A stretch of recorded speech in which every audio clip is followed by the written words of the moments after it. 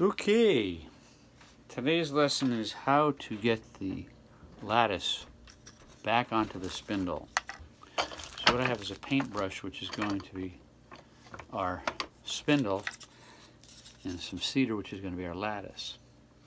Now I've already broken a couple of drills trying to get this done, but what I do is I taper down the point of the drill because you want the brad to bite the bottom of the hole. So the bottom of the hole has to be tighter than the top of the hole. So this is the larger chuck. I'm going to be sending you a smaller chuck with a drill in it, but I just doinked it off, so I'm going to have to make another one. So what you're going to do is you're going to take your drill and drill right through the lattice, but don't go all the way down. You want to stop pretty much where the end of the flutes of the drill are. So you can take your brad and try to see how it fits. That's a little tight, so you can go a little more. And you'll get a feel for how deep you want to go with your drill.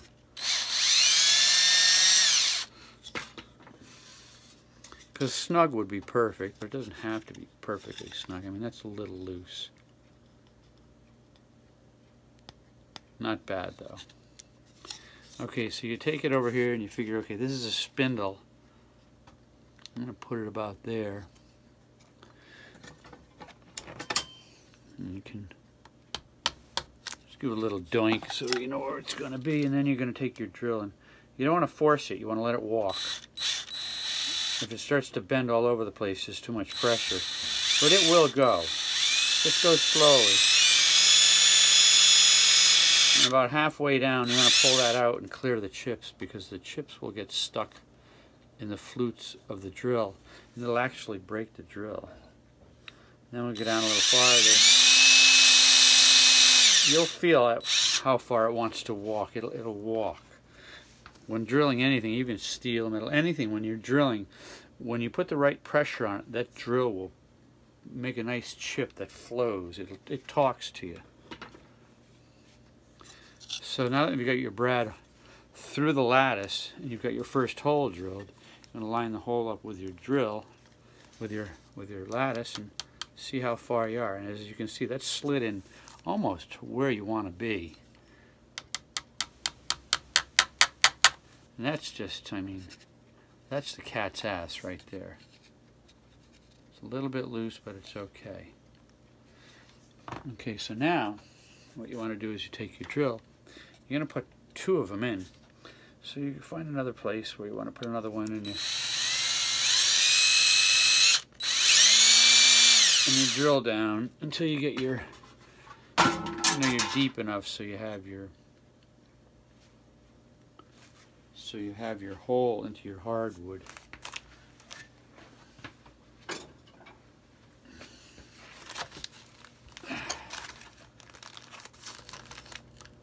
This is the fourth video I've done. I think maybe, hopefully, I'll get this one done right.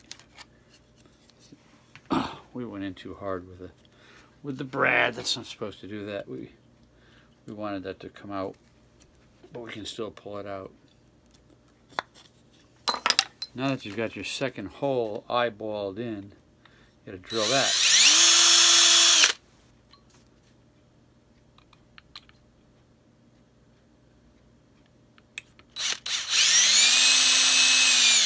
And again, you'll get a feel for how deep you have to go. Generally, into the flutes is pretty safe. If you go past the flutes, you're going to go too deep, and you won't get that bite you want.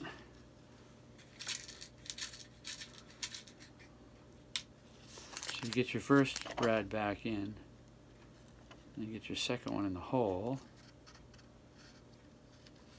And you can line them up by eye or by feel. It should fall right in.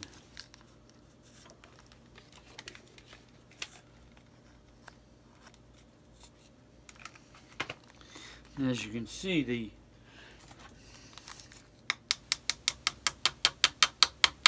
First one's tight, second one's tight. And there you have it. Nothing's broken, nothing's cracked. It's snug, but it can come out. Best place to have your nail is stuck in the hardwood. But this is the first nail that we put in and pulled back out. So it's already, that hole is already grown. But again, the correlation between the depth of the taper into the hole, obviously the deeper the taper goes, the nail is going to wobble around. Some folks say like a prick in a top hat. We don't want that. We want it to be nice and snug. Now when this shelf was put together, I'm sure it was put together while the wood was still green, because everything was just nailed together, and you can't nail hardwood together once it's dry, but when it's green you can nail it all together. As you can remember, those nails were square, and you don't drill holes with square nails, you just drive them in. And you can play around with the nail holes that are in there, but this just makes things easier. It may be more difficult to find places that there aren't holes already in the wood that you're going to have to be able to move around to get your holes in, but there's nothing you can mess up that you can't fix. That's what they make toothpicks for. If you have a problem, you tap the toothpick in, break it off, and you can actually drill right into the toothpick and make your next hole. So I'm going to make you up another drill. I'm going to get you a couple of drills, some nails, send you down some test wood.